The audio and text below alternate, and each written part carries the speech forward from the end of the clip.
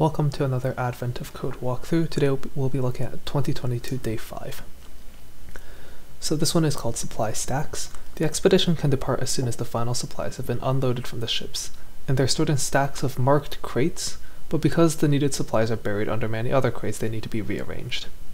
So they have a giant cargo crane that can move crates between stacks, and to make sure none of the crates get crushed or fall over, they will rearrange them in some carefully planned steps. And after all the rearrangements, the desired crates will be at the top of each stack.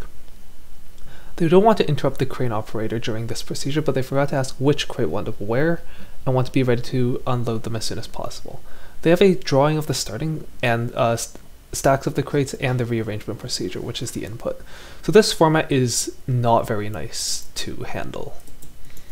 So in this example, we have 3 stacks of crates. Stack 1 has Z on the bottom and N at the top. Stack 2 has M, C, D in that order, bottom to top, and stack 3 has 1 crate P.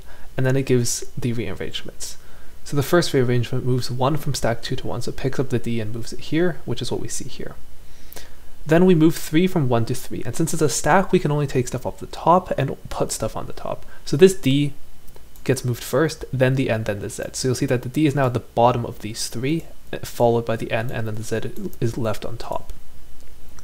Then 2 crates are moved from 2 to 1, but since it's a stack, they get reversed in order. And finally, 1 stack is moved from 1 to 2, which moves the M back onto stack 2. And so this gives us the desired output CMZ. So after this rearrangement, what crate ends up on top? So just processing the input honestly took me more time than actually solving the problem. But one important thing to note about the input is that there are only 9 stacks. Most significantly, there isn't a 10th, so the width of each one is exactly the same. It is 3 characters with a 4th as a space in between. So what that means is, so we'll want to keep track of all of the stacks. So let's say stacks are S equals empty list. So of course we want our stacks to be vertically represented, but we can't really read our input like that. So we'll do it line by line first, and then we'll post-process all of the data. So what does that mean?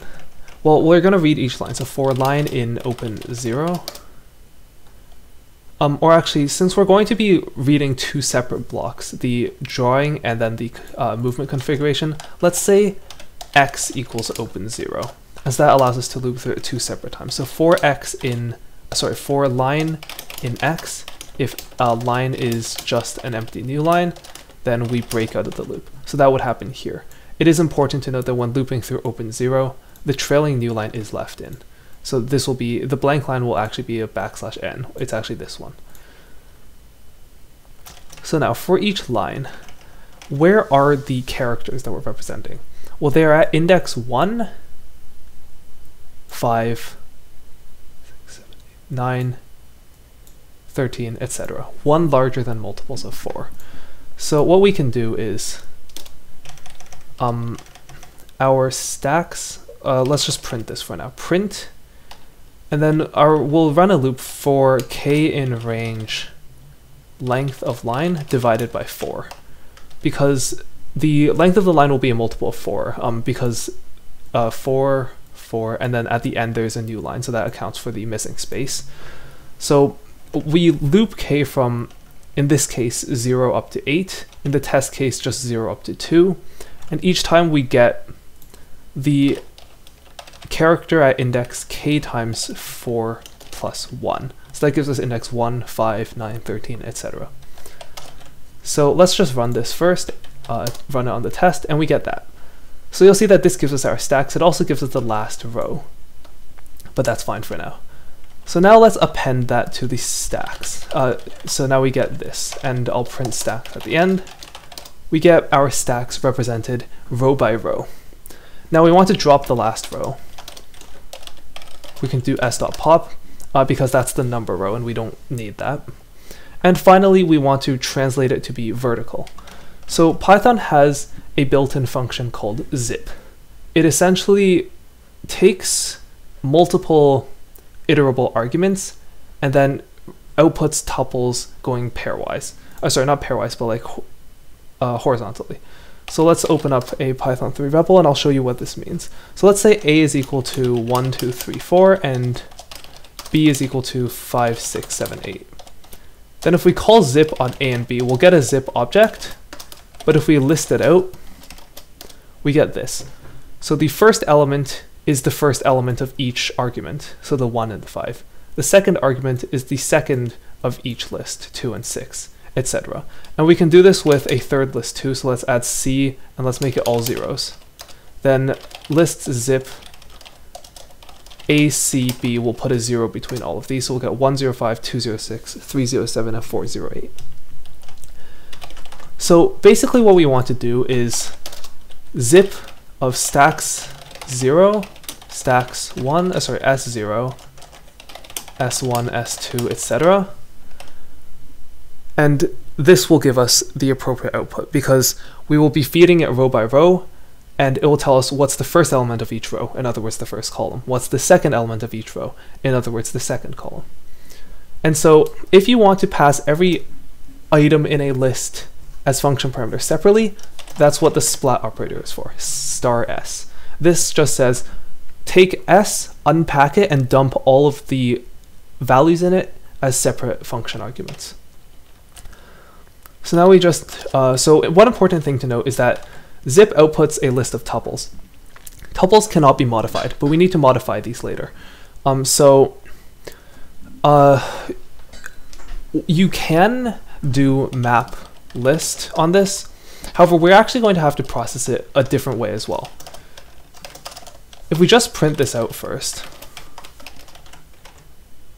then you'll notice that we have extra spaces. So we need to get rid of those. And the easiest way to get rid of those is to take our tuple, join it together into one string, and then strip the white space using the built-in function. To do that, we'll do a list comprehension. So for each column in our translated or zipped version, we'll take C, we'll join it on the empty string to convert it into a string. So that's what we get now. And then we'll call .strip on it. And that's what we have. Now, this is actually sort of inverted because recall that in our original test input, D is at the top. Right now, D is at the front. And although most stacks do dictate that the front is the same as the top, in Python, arrays operate from the end. So .append and .pop are all fast operations that happen at the end. You can modify the front, but it's slow. In a problem of this size, this doesn't really matter, but for good practice, you should get into the habit of having them at the end because it's also easier that way. So we'll take this, we'll reverse it using the built-in construction for reversing strings and lists.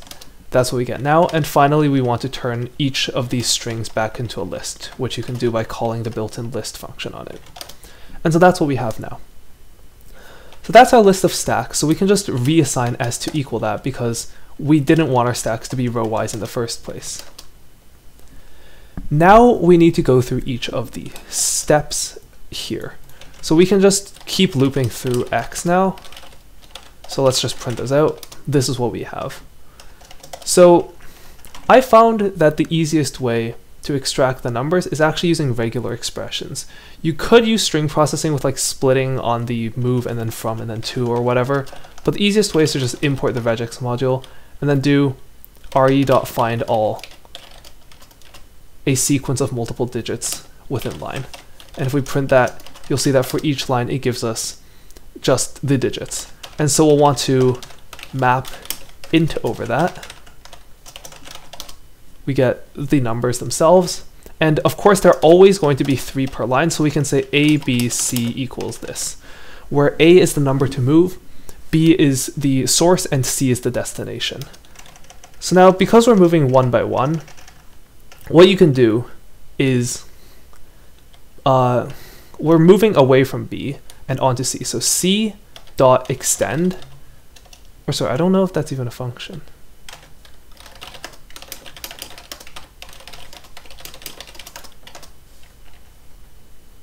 Okay, it is. So we can do C.extend, which will modify C with a new list. B, and then we want to get the last A elements. So in Python, you can index arrays negatively. -1 refers to the last element, so -a refers to the 8th last element. So -a forward, that gives us the last a elements.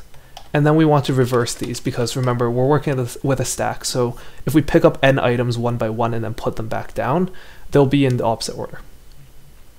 And then b equals b up to, or sorry, this is actually supposed to be stacks at c. C is just a number, but the stack at position c and b.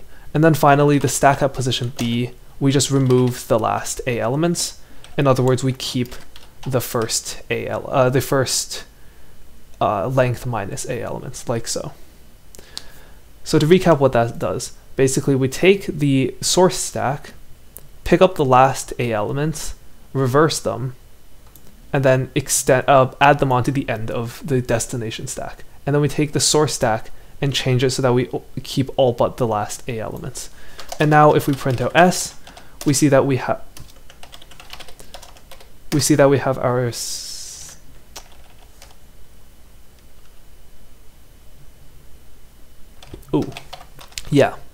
because the input addresses the stacks in one indexing, but Python lists start at 0, so we'll do c minus 1, b minus 1, b minus, yeah, this will work. Okay, and we now see that we have our stacks. And so recall that the intended output was CMZ. Because the top of the stack is at the end, what we're going to do is a -1 for a in s. Recall that you can address arrays negatively, so -1 is the last element. And now we just need to join this into one string. And so if we run this on our final input, we get CWM TGH BDW, which is the correct output for part 1. Part 2, you notice the process isn't following a prediction. It's a crate mover 9001 instead of a 9000. It can pick up and move multiple crates at once. And so instead of reversing, they stay in the same order. This is actually an extremely trivial modification. Just remove the part that reverses it each time, and you are literally done. SSC GWJ CRB, that is the correct output. So that was probably one of my fastest part 2s. The way I did it in contest was actually a bit different. Instead of picking up all the elements and then reversing them, I just popped and pushed one by one, which is admittedly a bit dumb. But the modification to part 2 was still very fast because only a small amount of the logic I had to change. I spent like probably close to 2 minutes just trying to figure out how to get the input read in correctly.